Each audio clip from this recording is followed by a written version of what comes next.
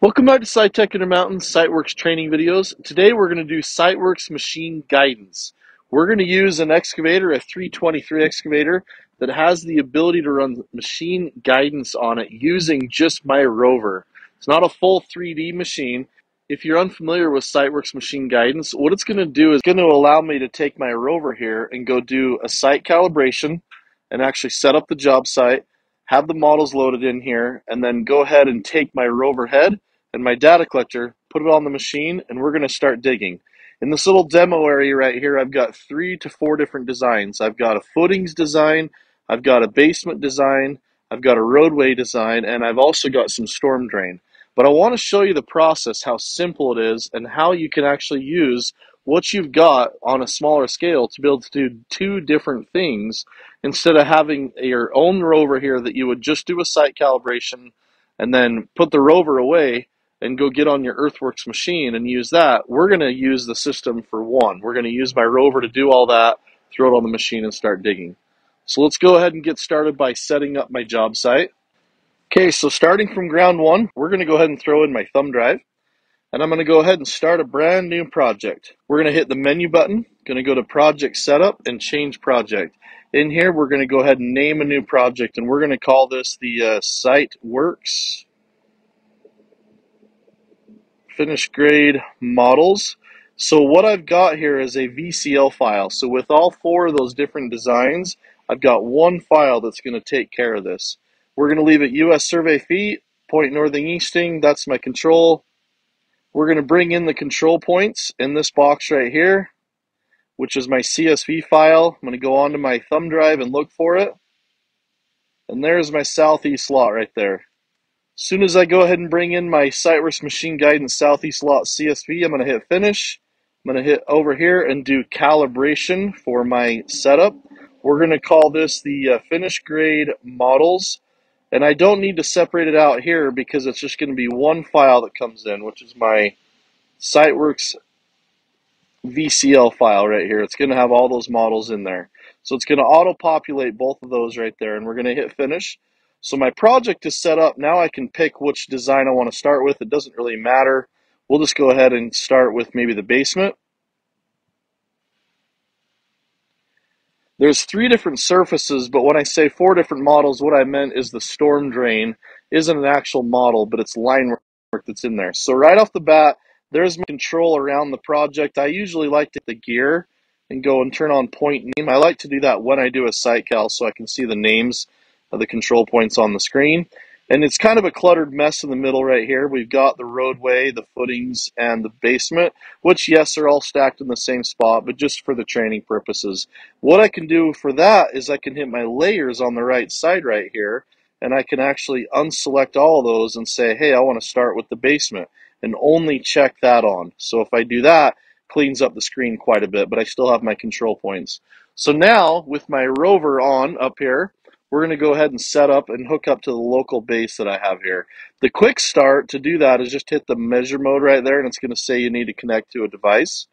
We're going to go ahead and hit GNSS. We're going to go right through this process, rover, Bluetooth, and I'm going to scan for it.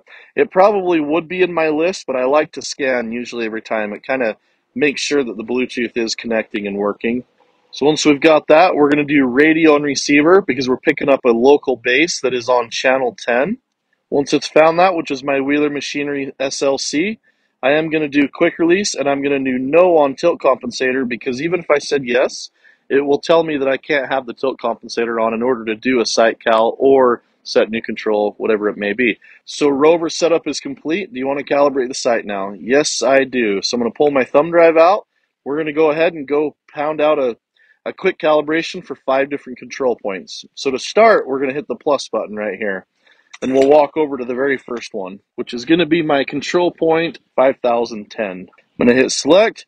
I've got my quick release on, 6.562, and I'm going to let it do the traditional 15 seconds. So we've got one done. Let's just hurry and work through all these other ones.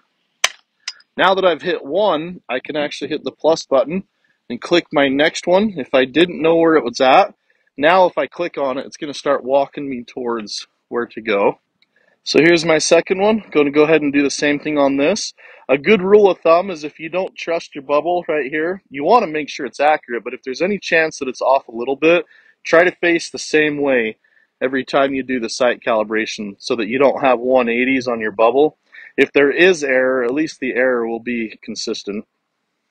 Okay, so done on the second one. We're going to go ahead and just march our way right around the project here. So there's our third point. Going to go ahead and start on that one. After the third point, we're going to start seeing what our residuals are. So there's our current residuals after 3, which will still change now that I'm going to hit 2 more, but we're looking pretty good so far. We're within 100th. So here's my third point. Hit start on it. Go ahead and go 5013. Start that one. Calibration actually got just a hair tighter. We just have one more control point to finish this out. Okay, very last control point. Go ahead and start that, and then we'll see what the residuals are after we're done. All right, calibration looks really, really good. It's the horizontal is only 100th, vertical is 8,000ths. Good calibration. Don't need to change anything here. Hit finish. Accept calibration, yes. Calibration complete. And then the infamous question: do you want to save the base location as a control point? Yes, yes, yes. All the time, say yes to that. So now my project is set up. I'm ready to go. I've got northing, eastings elevations. We can go over where the machine's at and where the design is, do a couple checks. Once we get inside the model here, we can go ahead and verify that everything's good. So the model right here has a deeper end and a higher end. That's my higher end. We're good to go. At this point, you can use the rover if you needed to do any of your own layout. So if you needed to lay out corners, if there was another machine on the job site that didn't have machine guidance or control of any point, you can do layout, grade checks, paint corners out. But what I'm going to do is just go ahead and throw this on the machine, and we're going to go ahead and start digging just from straight on the machine with the same exact stuff that we just set up to actually do the site calibration. Okay, so we're done with this. We're going to go ahead and curl the machine down and set it up on there. So take your quick release off. I just spin it off and throw it back on the pole so I don't lose it. Take the star mount here, and remember the faceplate goes towards the operator seat, and the door stays on this side for the battery. We have our power cable option here that we use.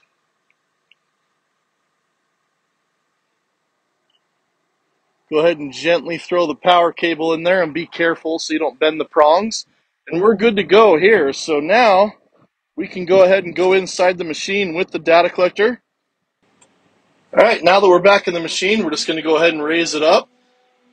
And right now we're still in the walking mode right here, as you can tell. What we've got to do is click this and change it to machine mode right there in the bottom. It says it requires the tilt compensator, yes, and it's also going to need to connect to the onboard IMU sensor. So we're going to head and hit the drop down bar, and we're going to pick the SiteTech 323 machine with the 48-inch bucket and hit accept. And it's going to need to connect to the IMU, so you go ahead and hit connect yes on that. So once we're good there, don't worry that everything's flashing red. It just wants us to initialize that IMU sensor. I found that going faster is better than going slower. That IMU sensor is up at the very top, so if you go slow, there's not a lot of movement unless you go kind of fast. Once you've done that, everything lights up.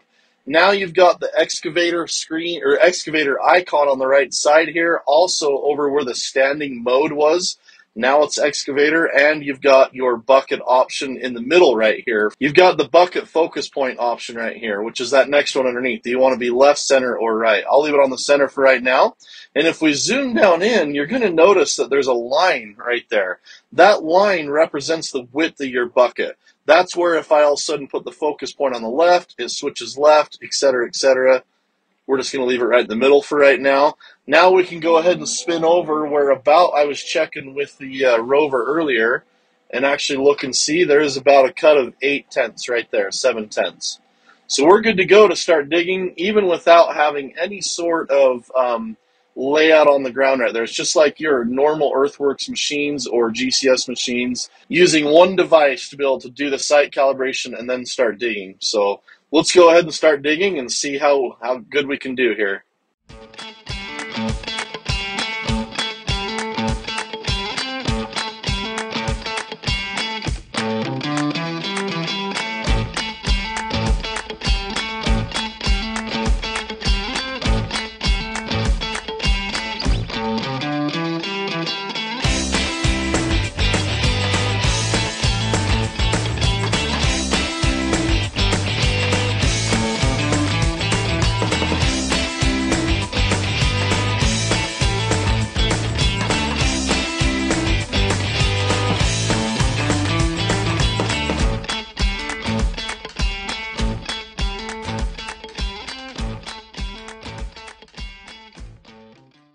So if you had a situation where right now you can see as I zoom in, I'm kind of digging just a little bit beyond, just kind of eyeballing it.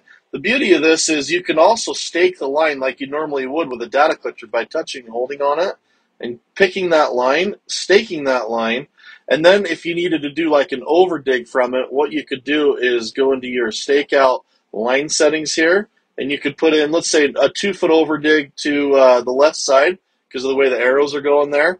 So now as you zoom in, if I put my focus point on that side over there, I can use my horizontal light bar to actually know when I'm there. So one way is horizontal light bar. Two is to change this. You could put this into info panel and actually watch your inward, outward. So there's just another option if you needed a 2-foot over dig. So if we just need to shave just a little bit more off there. So there's the ability to do that, is staking an actual line. If you want to be done with that, just hit menu and measure to cancel yourself out on that. And you can continue to dig or move the screen over to see full screen. The other thing you could do if you ever wanted to see it in 3D while you're doing it is actually change this to 3D slicer view and move that over if you needed some sort of a reference as to what's going on here. So we can zoom way down in on the model.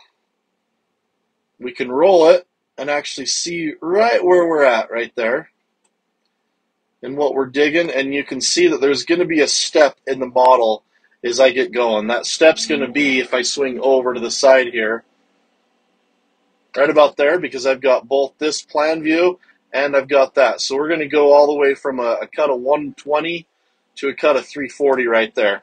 The other thing you could do if you're kind of curious what's going on right here is you can also change this one to cross-section. So if you put that one in cross-section and then change to this view, now you can actually see what's going on through the model right there where I've actually got the step. So if I run over until I get that right side of my bucket right there, that's exactly where that step is. So if you ever had to just mark some stuff out there, then you have just a general idea of what's going on there. So now what we can do is go ahead and get ourselves lined up with that footing drop right there.